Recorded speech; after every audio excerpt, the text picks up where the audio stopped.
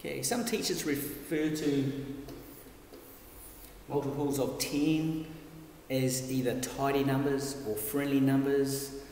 They're easy to work with because we know 10 times 2 is 20, 10 times 4, 40, 12 times 10, let's have a look at it, 10 times 12.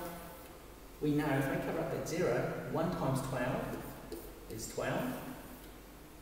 And because we're multiplying it by 10, we add a 0 on the end.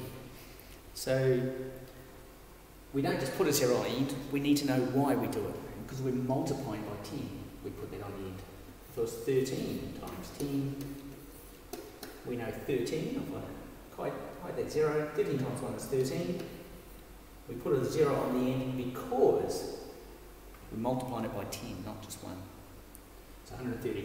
The reason I'm saying this is when we get situations like, make it 19. 19, a little tricky, 19 times 5. There's different ways to do this, but if I pretend it's not 19, I'm going to pretend it's 20. Pretend it's 20. I might not know 20 times 5, but if I cover up that 0, I know 2 times 5 is 10.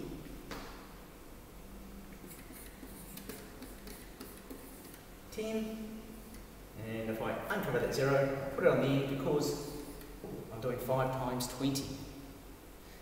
Now, my original question was 19 times 5. So now I have to minus one set of 5. I did 20 times 5 to help me get this answer, but then I have to take 5 back off because I'm only doing 19. So my answer would be 95. Let's try another one. 29 times 4. And a friendly number or tidy number, whatever your teachers refer it to, is a number that ends in 0. The closest one would be 30. 30 times 4. If I cover up that 0, 4 times 3 or 3 times 4 is 12. I put a 0 on the end because I'm doing multiplication of 30 times 4, not 3 times 4. So 120.